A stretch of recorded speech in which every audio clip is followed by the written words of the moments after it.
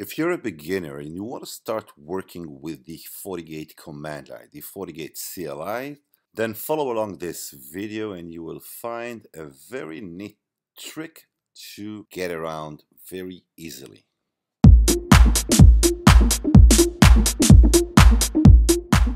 Alright, so let's start. Let's just click on the CLI symbol and let's start with the get commands. Now, again, there are hundreds of get commands, but if you want to see any command that is available, just press the get and the question mark. Now, each command has its own sub command.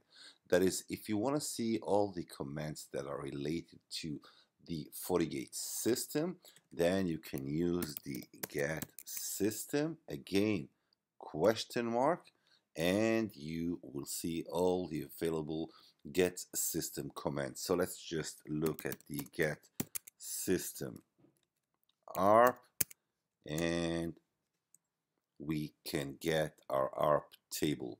Now, it is true for just about every branch of the CLI command. So now we have played with the get command, but let's look at the show command.